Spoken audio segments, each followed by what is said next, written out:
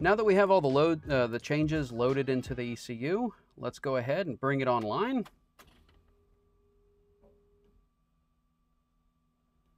Make sure everything took. And let's see if it starts. All right, first try. That's pretty good. We will let the widebands come up.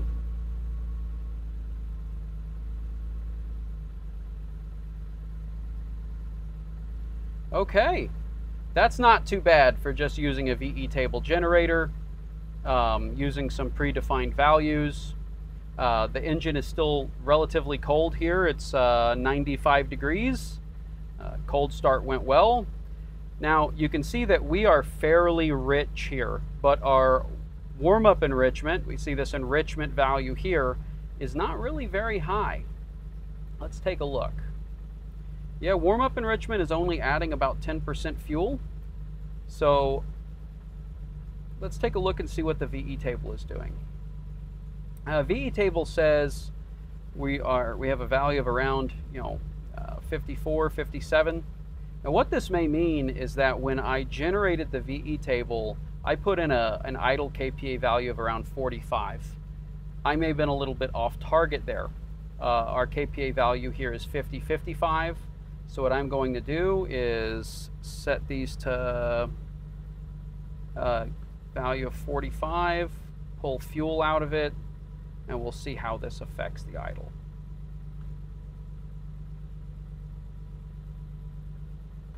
When we're doing this testing and we're just moving the value around to, try and get it to clean up,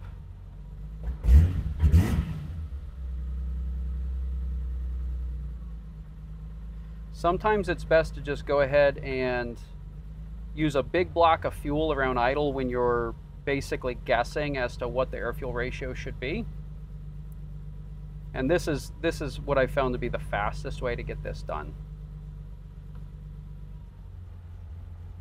Oh, see, that's way too far.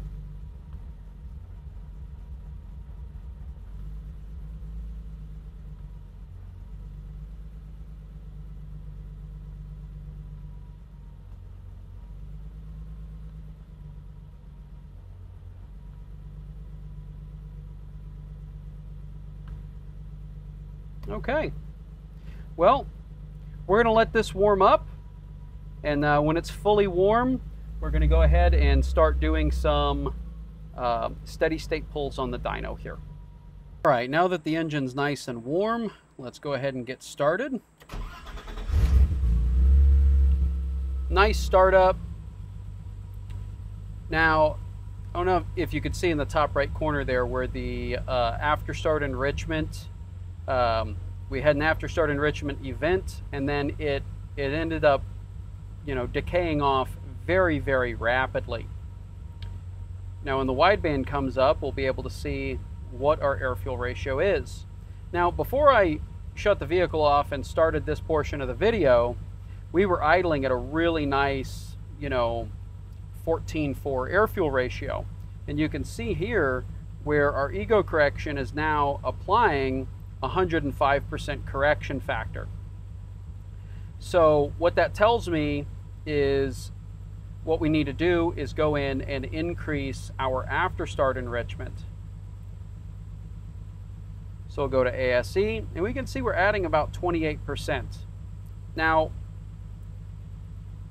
instead of increasing my after start enrichment, what I'm going to do is I'm going to increase the after start enrichment taper. The point of this is to keep the after start enrichment fuel around for a longer period of time. This is very helpful on a hot start situation where the vehicle's maybe been sitting for a moment. A lot of people call this heat soak. Really, this generally is not going to be a heat soak situation. What this is that the engine just needs more fuel for an extended period of time on startup to rebuild the boundary layer.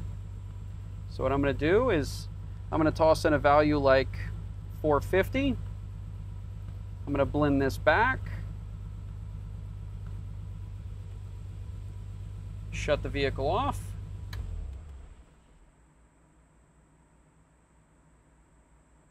We're going to wait just a moment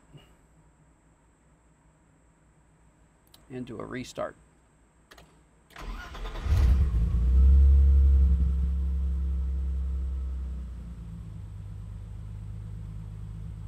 Now, what we should notice on that restart is that the engine should run cleaner if we got that after start enrichment correct. Notice how on that restart we're not as lean as we were previously. However, up here in our enrichment, notice how it's already decayed away before the wideband even comes up and we're adding that fuel again. I'm going to increase it further. I'm going to double it again. Blend this back. Let's do this test one more time. Shut the vehicle down. We can't shut it down and do an immediate restart. If we shut it down and do an immediate restart, we're not letting the fuel vaporize off the hot intake manifold. I highly suggest doing this with the engine fully hot. That means you've been sitting and running for an extended period of time. If you're going to do this testing and you have a hard time after an extended restart where the car's been sitting for an extended period of time, you may actually need to increase your priming pulse instead. Like a Miata will sometimes boil the fuel in the fuel rail when it's shut off and it's been sitting with the hood closed after like a hard track event. Any of your non-return style systems, generally that might be an issue. Your return style systems don't really have that problem unless your return is in the back of the vehicle.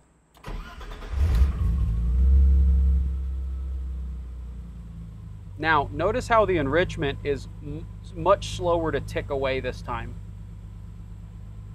Our wideband is back up. Notice how the enrichment is still sticking around. We are richer than we were before. The enrichment completely disappears. And notice how we're still lean, but we were not lean on the immediate restart. What this means is that I simply need to go into the fuel table and I need to add more fuel.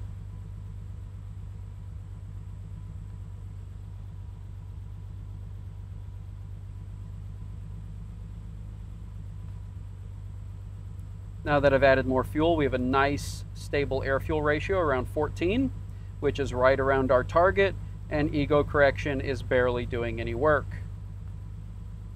We'll burn that. And let's do one more restart test. When I'm working through after start enrichment, generally I like to do it in small bites. I make a change, see how that change affects the engine, rinse and repeat.